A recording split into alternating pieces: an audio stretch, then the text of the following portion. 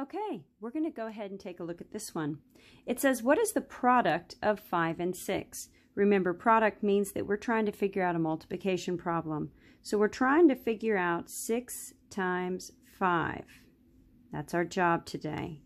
Remember that the first number is going to tell us how many hops we're going to make, and the second one is going to tell me how many are in each hop.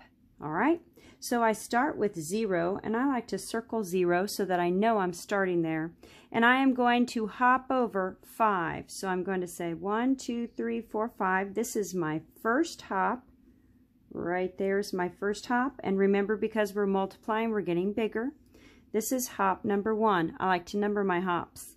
Then 1, 2, 3, 4, 5. This is my second hop, or my second group of 5s.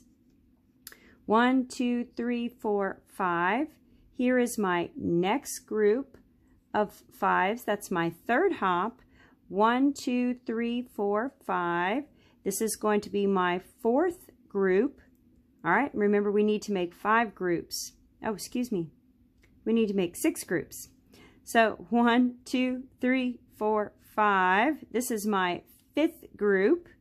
All right, and we're doing 6 groups of 5 is what we're doing. So I've got, this is my fifth group, and so I'm hopping over. I need one more group. 1, 2, 3, 4, 5. So here is my 6th group of 5s, or my 6 hops. I see that I landed on 30.